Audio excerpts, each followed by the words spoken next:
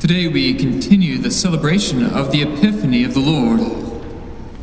Chances are you might be thinking that didn't we celebrate it last week and that this week is the celebration of the baptism of our Lord? Well, certainly we do celebrate that today as well. Although there are no three kings mentioned in the gospel today, if you recall from last week what Epiphany literally means, which is to show upon, to be made manifest, then by definition, today's gospel provides an epiphany of Christ to the world. Last week, the Bethlehem star shone its light upon Christ laying in the manger and led the Magi and shepherds there. All while angels were singing joyfully the hymn of Christmas, Gloria in excelsis Deo, glory to God in the highest.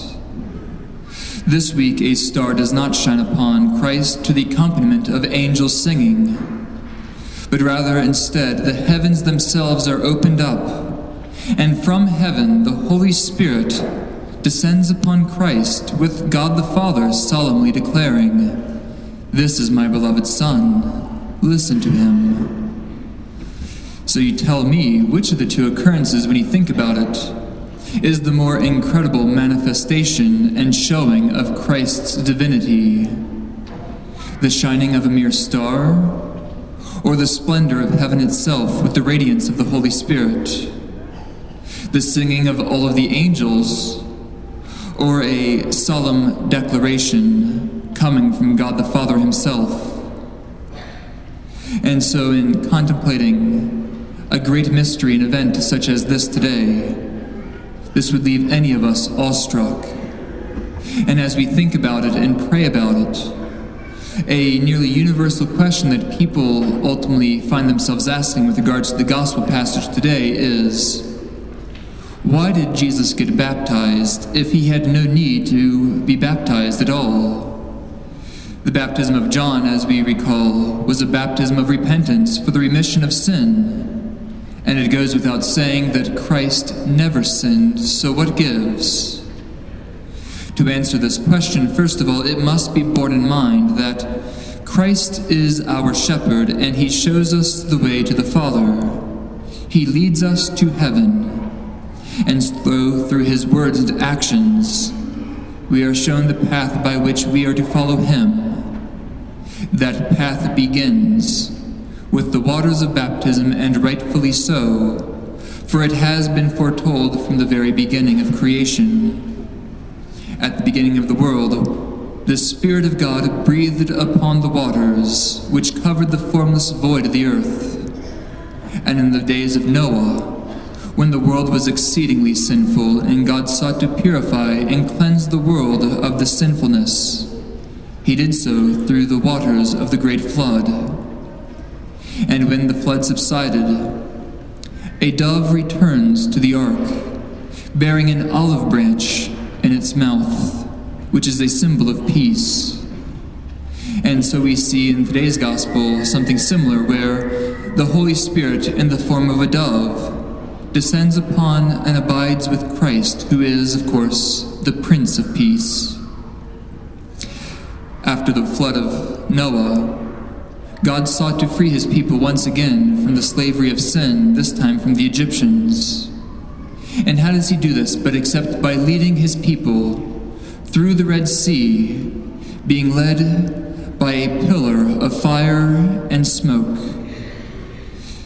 At the Easter Vigil each year, we see something similar reenacted as the Paschal candle, which is indeed a pillar of fire and smoke, is placed in the baptismal font.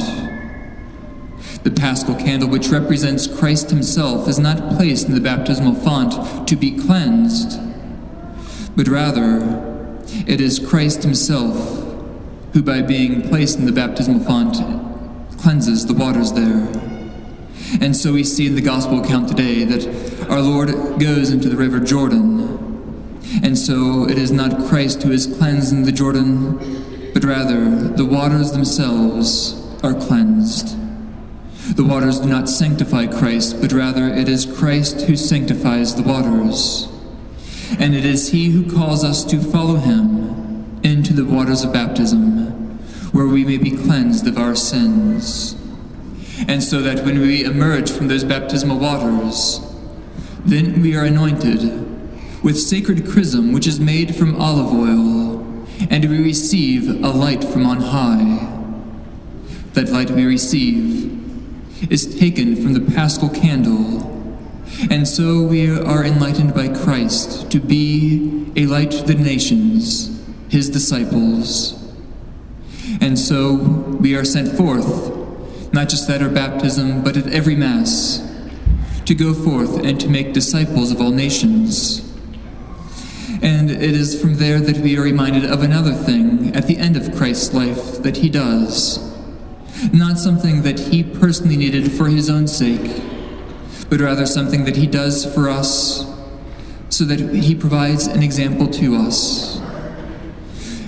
At the consummation of our Lord's life, he bears the cross. And of course, throughout his ministry, we are told by our Lord to pick up our crosses daily and to follow him.